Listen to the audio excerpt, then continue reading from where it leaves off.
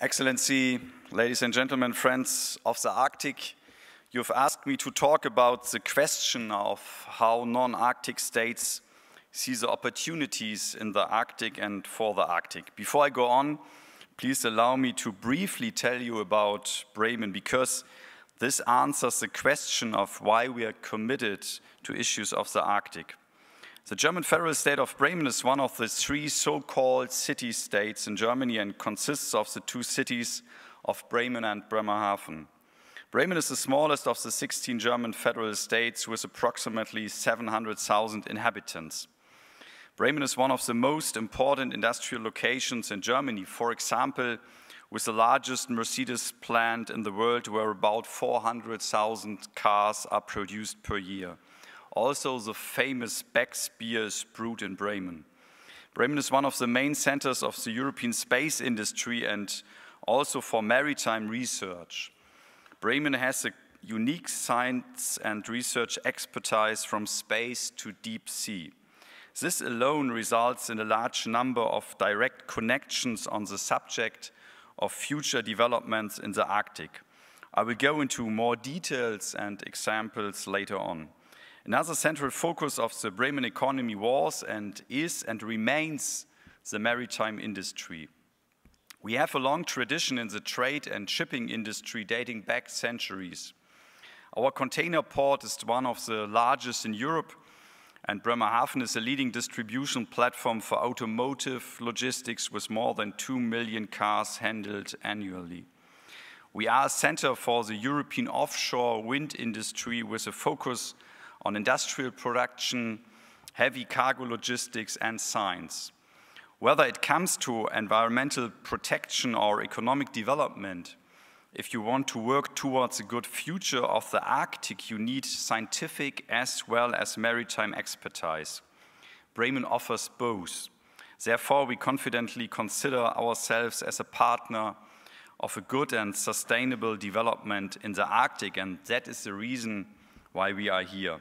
You asked this panel, how do non-Arctic states see opportunities in the Arctic and for the Arctic? Well, in 2013, Germany has presented for the first time ever the guidelines for its Arctic policy. The European Union, in which 3 Arctic states are also represented, has put Arctic policy to the top of the political agenda. We all know very well climate change will significantly change this part of the world with effects on many other areas of the world. And we also know if one wants to control the risks as well as the opportunities of inherent changes that global warming will bring, one has to act with a great amount of responsibility for the sensitive environment of the Arctic. The Arctic does not tolerate a gold rush. The Arctic needs a balance between use and preservation. The Arctic needs a responsible handling of the abundant resources, and first and foremost, the Arctic needs a greater knowledge base. Therefore, the Federal Republic of Germany has launched its own research framework program, which outlines have been very much influenced by one institution, the Alfred Wegener Institute in Bremerhaven. Yes, as you might suspect, the institute is named after the famous German meteorologist and polar explorer Alfred Wegener, who was killed in 1930 on the last of his 3 expeditions to Greenland. The Alfred Wegener Institute is an internationally recognized center of polar and marine research active in the Arctic as well as in the Antarctic. With approximately 1,100 employees, it coordinates the German polar research. The expertise of the RV ranges from the atmosphere to the bottom of the seas. At Alfred Wegener Institute, bio, geo, and climate scientists work closely together. As a backbone of the field observations, the RV operates several research vessels, research aircraft, and research stations in the Arctic and Antarctic. All of them are also made available to the national and international scientific community.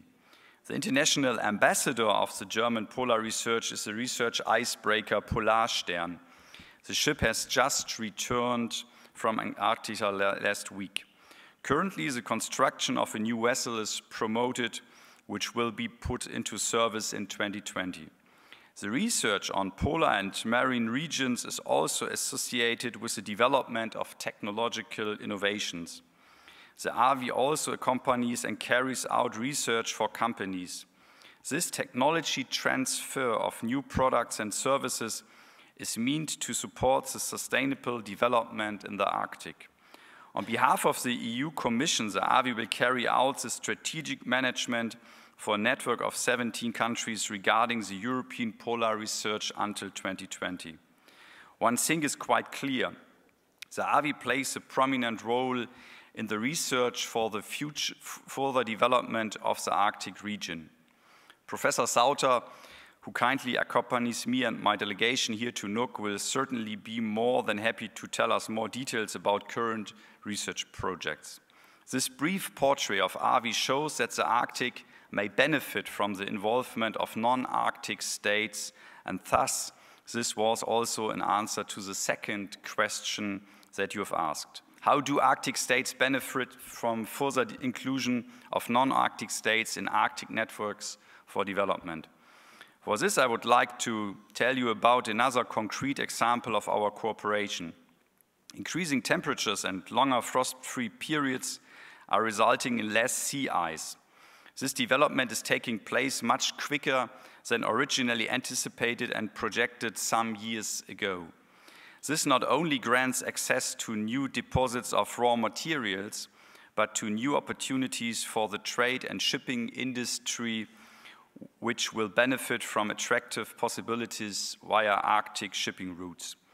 Our partners and friends in Iceland have recognized early on the potential of a new port built in the northeastern part of the Iceland. The port management company of Bremen Ports, was asked to execute first feasibility studies for the construction of such a port.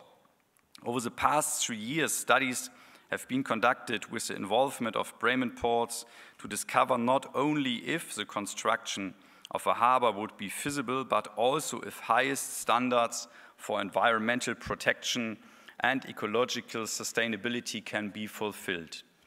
3D models have been developed, soil examinations have been conducted, weather stations have been established, and historical weather data has been analyzed.